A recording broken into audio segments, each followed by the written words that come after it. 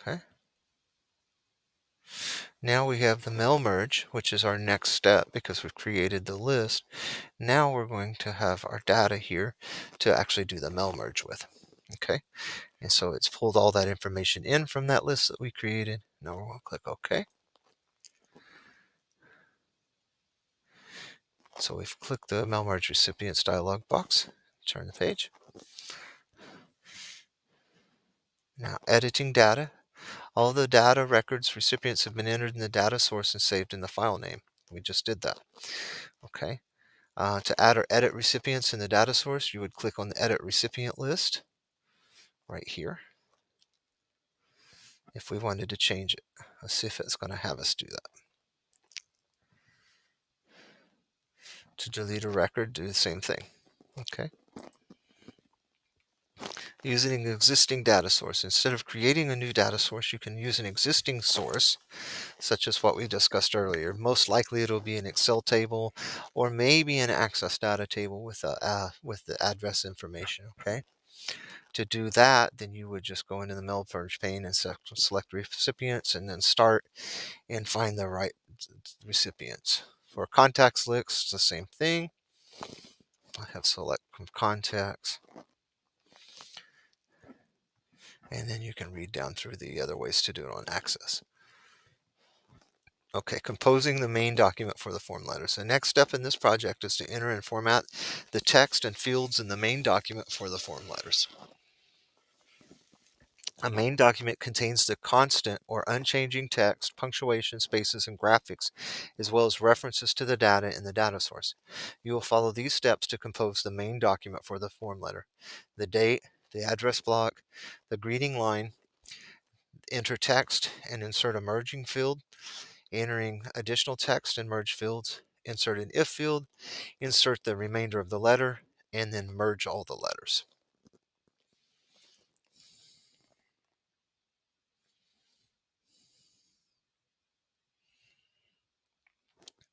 So now we're going to click Next, write your letter. Down here in the bottom, step 3 of 6. Now we're going to go to step 4. And we have our letter in front of us.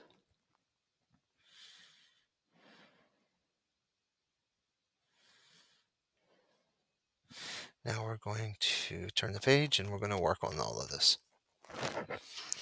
So enter the date, click the date content control to select its arrow. Excuse me, I don't see the date.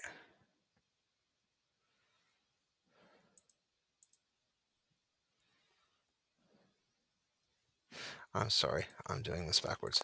This is the date content control. We're going to look for April 2020.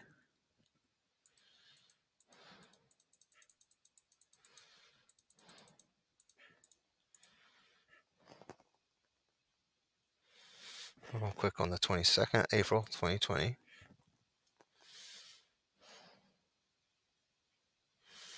Click outside the content control to deselect it. So we have that outside.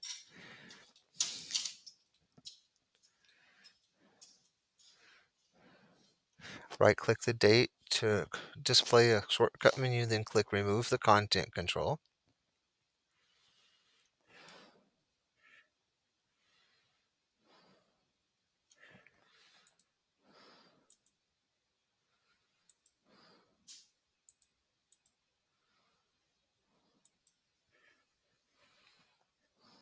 Remove content control. That way it stays that same date. Merge fields. Now we're going to create our merge fields. These are all the different things that we're going to put in there that's going to pull the information from the table that we just created. Insert the address block merge field. The default format for the address block merge field is the same as the first name and the last name on one line, followed by the street address on the next line and the city, state, and postal code on the following line.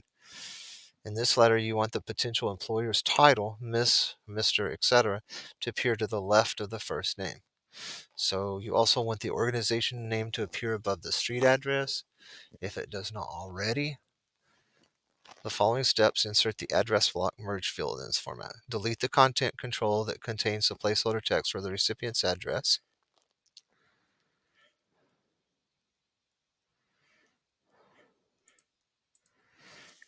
Hit the delete key. And it says delete the recipient name placeholder, but leave the paragraph mark. Okay, so I need to delete this blank paragraph first. I didn't finish that on that first bullet. Then I'm going to go up to the recipient name and I'm going to hit delete, but I'm going to keep that paragraph mark. Now I'm going to click the address block in the mail merge pane. And now we're going to scroll through the list of recipient names, formats, insert address address block dialog box, and click the format Mr. Joshua Randall Jr. in this list. So ours has already pulled it up, Mr. Joshua Randall Jr.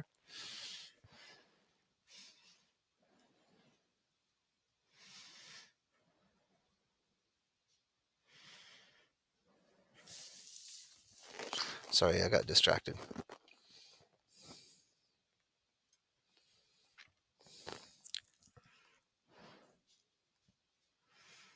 Click the Match Fields button.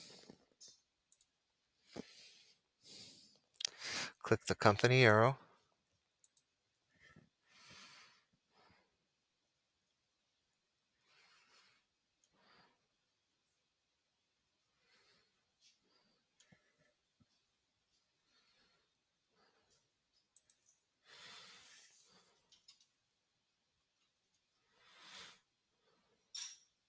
There it is.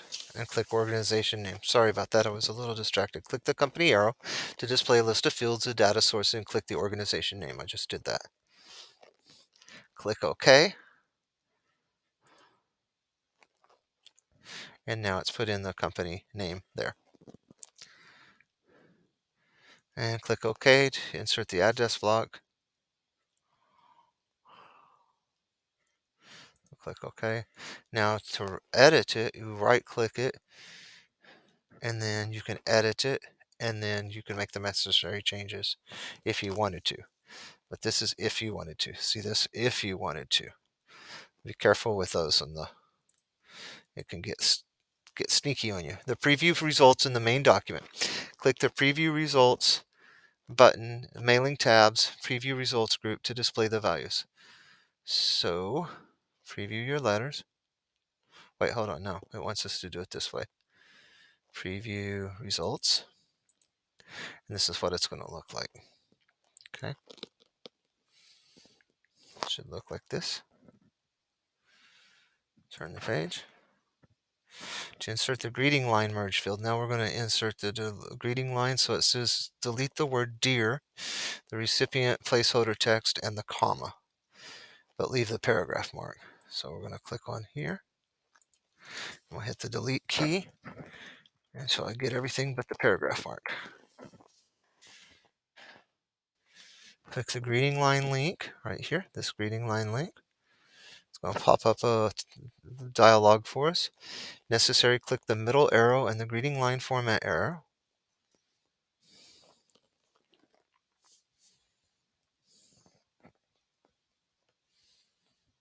Click the format, make sure it says Mr. Randall.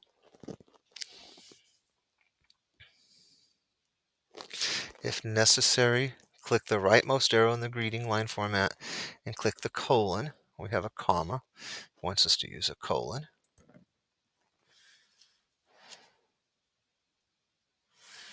And click OK to insert that greeting line. It'll look just like this. Click OK. And now it says Dear Miss Briggs. It doesn't say Dear Alicia Briggs, it says Dear Miss Briggs. If you wanted to change the format, again, if we wanted to, we're not wanting to view the merge fields in the main document. Because you will be entering merge fields in the document next, you will wish to display the merge fields instead of the merged data. The following steps use merged fields instead of merged data. So click the preview results button, this one here, to turn that off. And now it's going to show address block and greeting line, just like here. Now to begin typing the body of form letter. The next step is to begin typing the message or body of the letter, which is located in the content control that begins with the placeholder text. If you're ready to write, and we're going to click that to select it. And now we're going to start typing.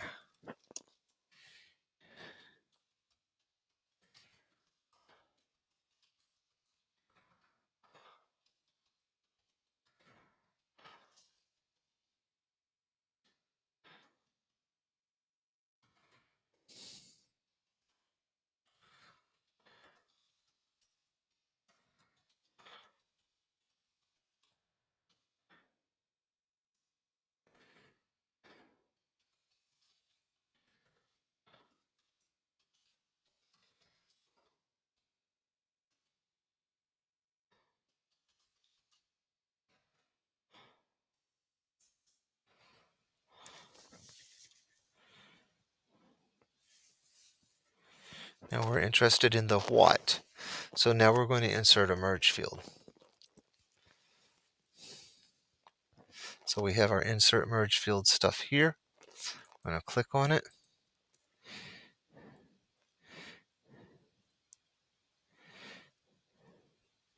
And we want to find the position, because that's the position we're applying for. Click insert, and it puts that field in there.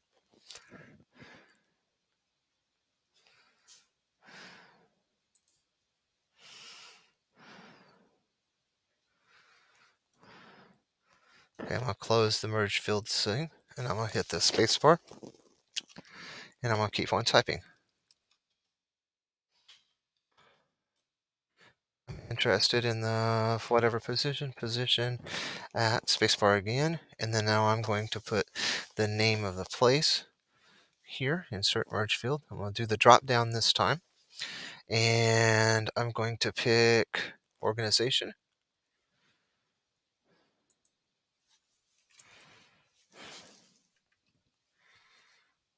And then I'm going to push spacebar and keep on going.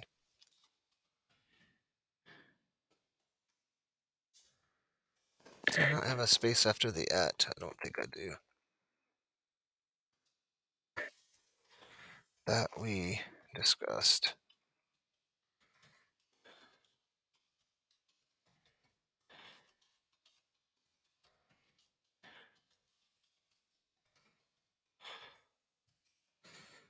It would go a lot faster if you didn't have to listen to me and do it separately like this, but first time you do anything, it takes a long time.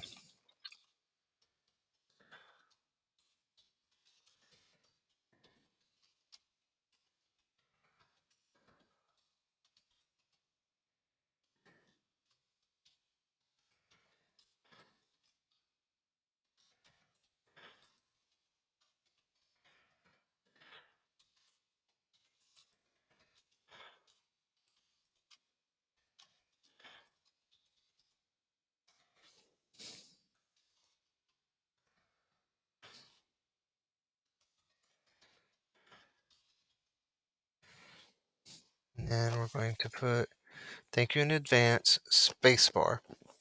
And then we're going to insert a merge field, the title. So we're going to insert merge field and then the title.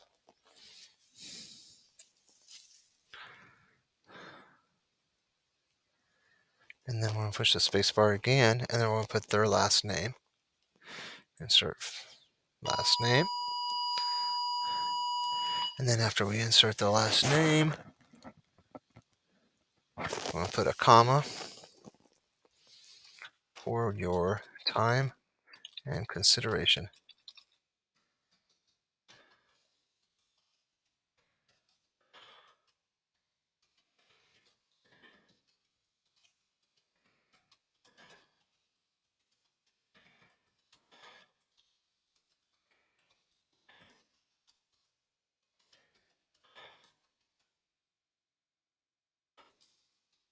And then wherever we're going to apply employment in. And this time we're going to use an if statement because there's two different types of places we're applying for. So remember we did the M and the T earlier, so we're going to use the if statement. Okay, and basically it's looking for something, and if it's true, it puts an answer. And if it's not that true thing, then it's going to pick on that. So T's were therapeutic medicine positions, and the other one is medical device or companies. Okay, so that's what we're going to use. Let's go into the directions. So with the insertion point positioned as shown in, okay, we're going to go to the rules button, insert message field. Whoops, nope, that's not where it's at.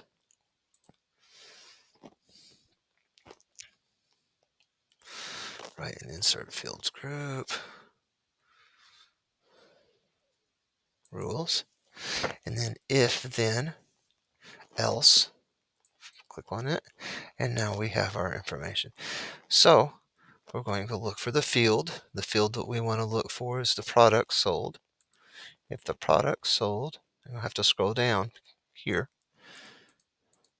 This is the last thing we put, is equal to, and ours is equal to T. If it's equal to T, then we say put therapeutic medicine. Medicine. And if it is not a T, that would mean it would be an M, and we'll put medical device. Click OK to insert that field.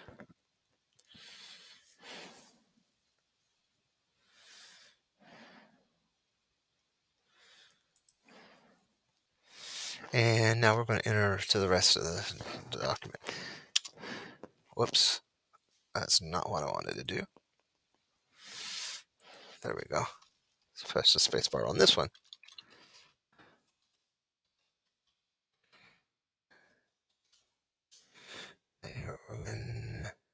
Organization. Period. Change the closing word to sincerely.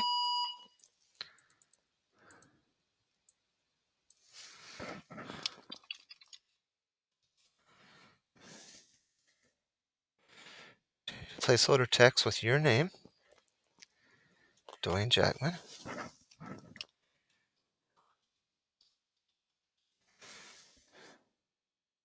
Delete the title because we don't have a title right now.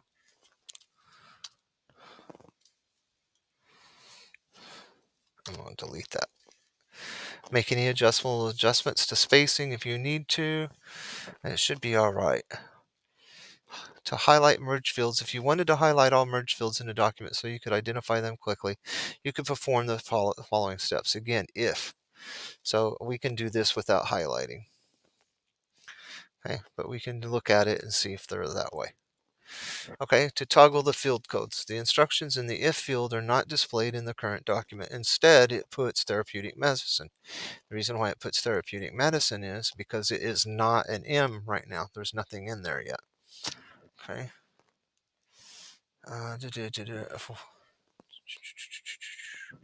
If necessary, scroll to the display the last paragraph of the letter in the document. Right-click the field results showing the text therapeutic medicine to display the shortcut menu and click toggle field codes. So I'm going to right-click the therapeutic method and I'm going to just click toggle field codes, and then there's our if statement. Okay. Now it says save the main document for the form letter again on the same storage location. And if you notice, we have the SAM upload. So that means this is done with this particular lesson. So I'm going to click on save. And I'm going to stop here, and we'll pick this up when we get finished. But this is how you would print it if you were to print it.